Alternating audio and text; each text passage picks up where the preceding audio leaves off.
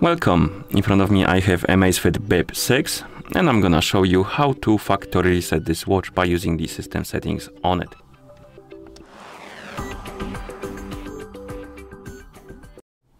Before we start, if you want to factory reset your watch, make sure that the battery level on your watch is at least above 20 or 30%, because if the battery dies during the resetting process, it might damage your watch. Now let's continue with your reset. So first you will need to open the menu, and to do that you can press the upper button. And once the menu opens, scroll down, look for the settings icon, and once you find it, tap on it, of course, to enter the settings. Here we have it. So find the icon and tap on it to enter.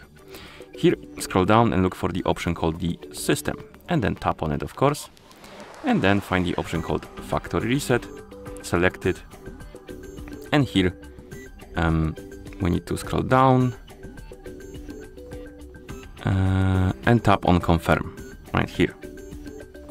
Oh wait, before we continue though, one thing to mention. As you can see, we can basically select some data to retain. Basically, if you check the boxes right here next to the types of data, if you check the boxes and reset your watch, the data will still be on your watch. So you can retain some data even though you reset your watch. So if you don't want to lose your watch faces or App Store apps and stuff like that, you can check the boxes next to them to keep the data even though you reset your watch.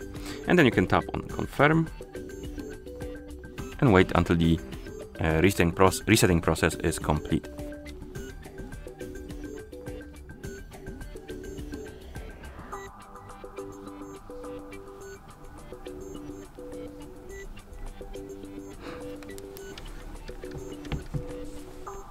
And once you see the list of languages on the screen, it means that the factory reset is complete. Thank you for watching. If you found this video helpful, please consider subscribing to our channel and leaving a like on the video.